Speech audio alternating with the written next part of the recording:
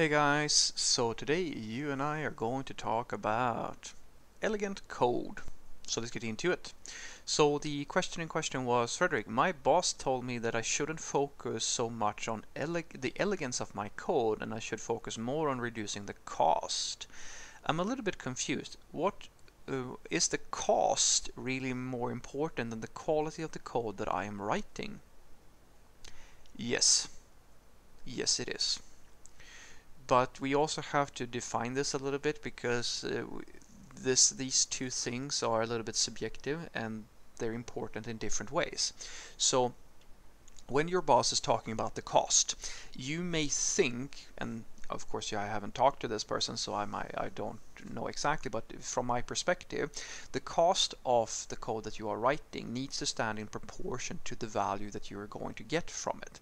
And cost is an interesting thing because in some cases the cost of you writing bad code is actually fairly low. It's actually very good. But in some cases the cost of writing really bad code is really high. It's just that from the perspective of time it takes you to deliver that code, it's really cheap. But if you consider the total time this code is going to stay in circulation, or the total time of the total amount of bugs or other issues that might come, or I'd like to say the total work related to the code might actually be really high. And that is something that goes missed in so many companies. I would say that it is the norm. I think that it is because the people who it's the classic problem. You have managers and stakeholders who don't have the first idea on how to do software development, and you have irresponsible software developers who, well, not technically irresponsible, it's just that, as I've said before, guys, the incentive for you as a software developer to move really fast and skip good practices is so high. I would even go as far as to say that it is similar to an athlete feeling the need to take steroids to compete with the other people. That is how it's the same sort of problem where if you write tests, if you really do test-driven development, your code, there's no discussion, will have a higher quality. The problem is that you're doing that for in many cases for a stakeholder or a boss who has no way of telling if the code is bad or good or bad. They have no way of looking at it, and the only thing that they could technically look at is something that they don't measure, and that is amount of bugs, time spent on the bugs, and that is the cost. That is the cost that you should be very aware of, because what's really interesting, I think, is that the only number practically any software team or any stakeholder ever cares about is how fast can I right now get this code out the door. That's the only thing. Now the implied requirement here is that it should work, but as fast as possible. And that's a problem, because if you have a software developer who doesn't really know how to do that, or doesn't really look at the way off between, okay, how fast can I produce this, but not just how fast, but how stable can I make the solution, because it's a balancing act. If you just hack it together, sure, you can get it out very quickly, but then you have this other issue, which is the fact that just because right now you are in a position where your boss is looking at you to deliver this code, and so they're going to look at how fast can you do this, and they're going to say you're good or bad based on that. That is how many developers feel. They are under the microscope. Once you ship it, and unless something is really wrong, like immediately, it might take a little while. It might take a few weeks, a few months, something like that, and all of a sudden you will start to see that you actually have a lot of different bugs or issues or complexities that have been introduced based on the work that you have done. And that is what I talk about when I say the total time. If you look at the total time a feature needs to be maintained, the cost of that code should be very apparent to you. And this is the key thing. I actually had this moment just today well, yesterday technically, with my manager. I had an enormously good learning opportunity for my product owner. And I'm going to talk to my sales team as well, because I think I know what to tell them in order for them to realize how stupid this was. So we had a customer who completely refused to sign up with the to buy into the system that we had been lobbied for, and we were very dependent on this customer. We needed their business, and they would not do it without us making a special solution for them and their business model, basically their domain model. And I told them, you should not do this. This is the worst thing that you can, in terms of cost, in terms of code cost, there is nothing more expensive than for you as an external company to maintain a special solution for another company. Nothing is more expensive. And they said, well, okay, but we really need this business. And I go, well, I'm fine. Just know that this is going to be expensive, and I will show you how expensive it's going to be. And so they come with their requirements, and the total, I think that it took them 3 weeks of on and off work, several days at the very least, if we just talk time spent getting the specifications, because it was a very complicated customer. And I just told them, you now think about how much money you just spent in terms of salaries on just getting their specification. You're not able to do this in the time you usually do it, because you're dependent on that they want to help out, and this is now just slowing us down. It's costing money for the entire company. I really do hope that the business that they're going to bring is going to earn that up. And this is a side note, guys.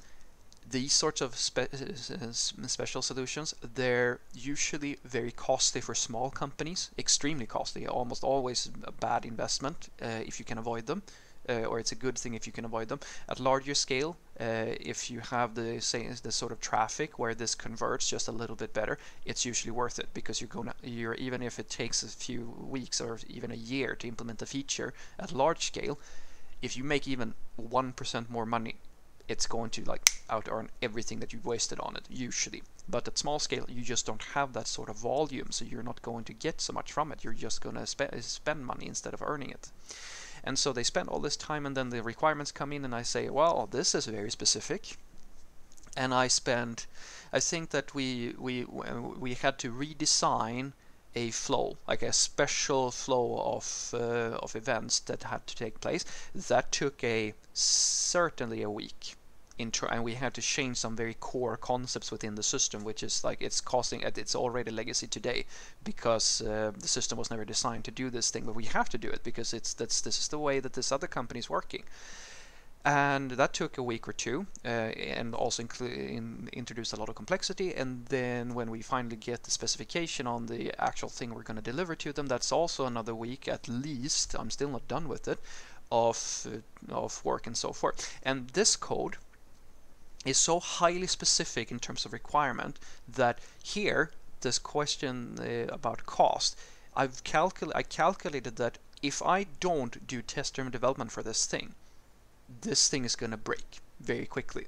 And so I have to really take my time here and really focus on the quality of the code that I'm writing, and document everything really well, because this thing here is a special solution for this company, and the time it will take any of my coworkers to figure out how to do this if I don't work in the company, or if I'm sick or anything like that, is going to be it's practically impossible for them if I don't take my time now and really do this well.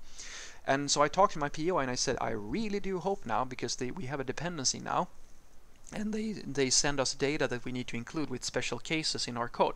I really do hope that you are now putting in place a process where you're continuously going to talk to them, and you have a contact person and contact details and some type of schedule where we can update all of this data, because it's basically a static file with a bunch of special numbers and things that they require. And my PO goes, oh yeah, I should and then he goes yeah, I should probably do that. Yes, you should. And now I ask you, are you starting to see, because you are going to have to maintain this forever now, and that's going to be hours of work every time we want to do it. And so unless we're getting a lot of orders or a lot of money from, or licensing fees from this company, we are going to lose money on this entire thing. And the more things that you have that does like this, the higher the cost of this code. And the same thing is true for you guys. If you write really, really shitty and quick code, that is a very good thing, because as long as you know that the cost of doing that is just that you can just kind of change it whenever you want, then it doesn't really matter. Then sure, you don't have, because you don't have to write really sophisticated code. You just have to write code that does the work well enough and find that balance.